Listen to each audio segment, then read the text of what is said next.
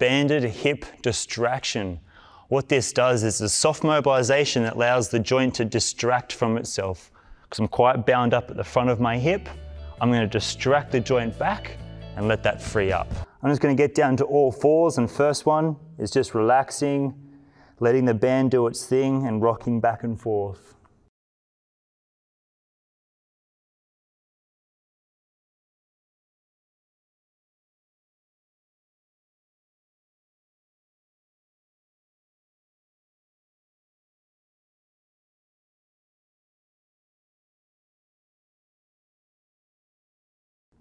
I can change angles all around as much as you like, whatever feels nice.